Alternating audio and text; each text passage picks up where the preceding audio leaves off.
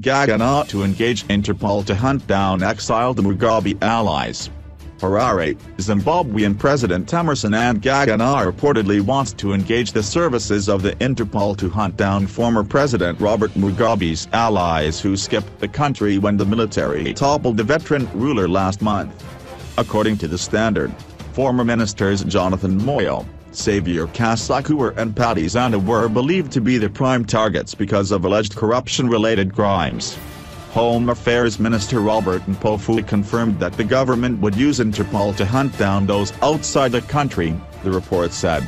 "We are doing everything possible to ensure that those that have committed crimes within Zimbabwe and are outside Zimbabwe are brought to book.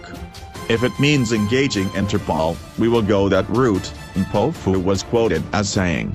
President Mnangagwa said last week during his visit to South Africa that he had forgiven all but 3 of the vanquished ZANU-PF's Generation 40, G40, faction, which was allegedly led by former First Lady Grace Mugabe, a Daily News report said. "I have forgiven the cabal and they are in the country except for only 3 who remain outside and still saying funny things, but all that will soon come to an end," Mnangagwa was quoted as saying.